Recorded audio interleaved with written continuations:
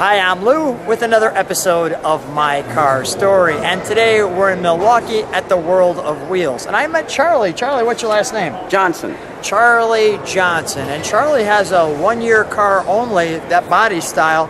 So Charlie, what did you bring today? A 1965 Dodge Coronet 440 two-door hardtop with a 440 stroked out to 496 cubic inches, producing a whopping approximate 75 horsepower per cylinder, of course. And it's backed by a factory 4-speed and highway gear, and on those tight days we'll pop a little cheater 411 in her. Is that right? Yeah. Come on right alongside me. I will do that. And let's take a look at this one. Now, first of all, the color looks very Dodge correct, if you will, for the time period, except for that brown hood. Tell me about this hood scoop.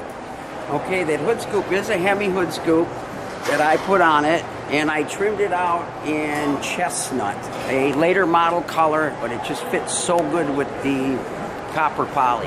Yeah, I think that your color combo here really works for this car. I mean, the face on it is just fantastic. Now, you're sharing that the 440 was a body style, not necessarily an engine cubic inch number. That is correct. And you can see this piece of chrome, well, it goes all the way down the length of the car. Now let's step back just for a moment to take in the side of this car. I want to get in a position where I can show you that right there.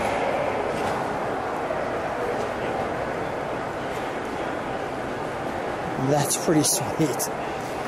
You've obviously, we've got the upgraded rims and braking system. Yes, we got disc brakes with Boyd Coddington 17-inch mags. And in the back? Same thing.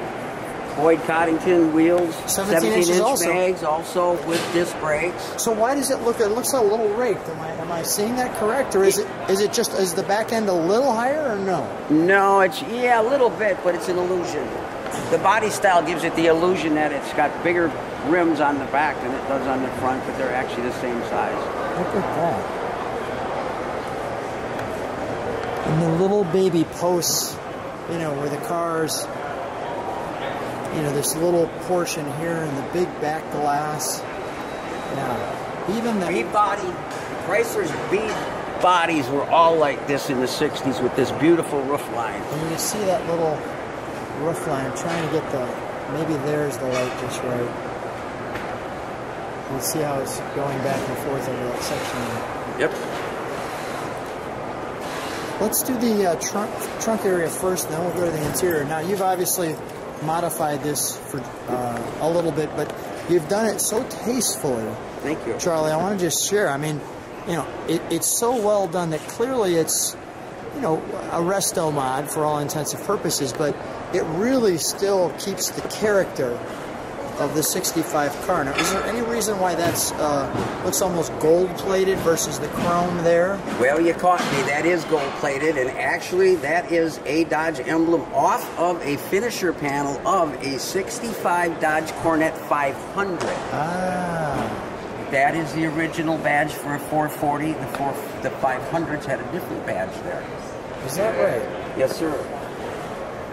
Go ahead, show me the, you can see the exhaust here. It's going to be just delightful. popped them on there. Did you? I just got those. They look great. So, we've trimmed out the trunk. Usually they would look nowhere near this good. And that really looks polished. You must be pleased with that. So tell me what this is. Okay, back in 1989, when I first completed this car after purchasing it in '84, I went to the Dodge City Shootout.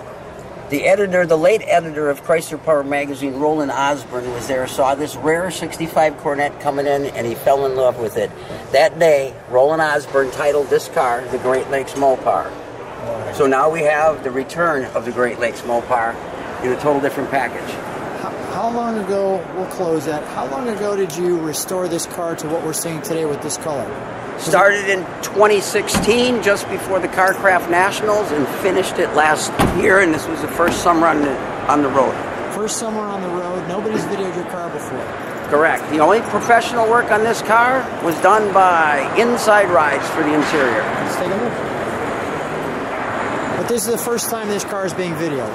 Yes.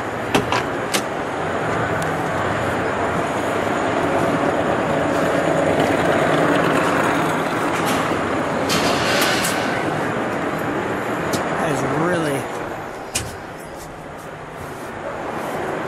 well done. Let me let people take that dashboard in. Let me stand right where you're standing for a moment, just because I want to let... Hang on, that door closes itself. Okay. I'll hold it. I got you. No. That's actually probably a wonderful safety feature. We should have that on cars, where the door just closes itself to let make sure you're in it. It's called a defect. That's called a defective hinge that you can't get another one of. You got to rebuild it. I should tell you some cool items in here if you want. We got a Flamin' River tilt wheel.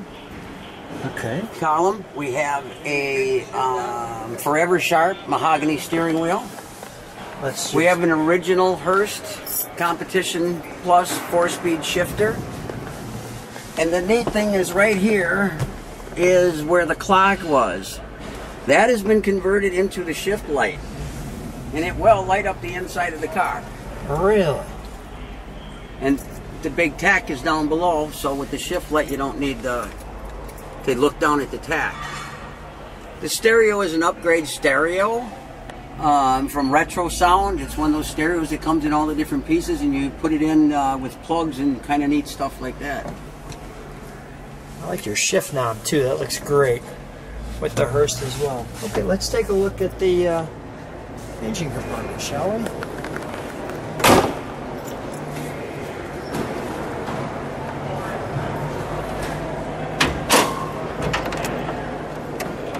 You know, when I first saw your car, I want to tell you, just the color and the body style and how well you've done it. That's one of the fun things that come in the world of wheels is, you know, you're going to see some resto mods and some customs, but it's really just, this one I thought was just really done well.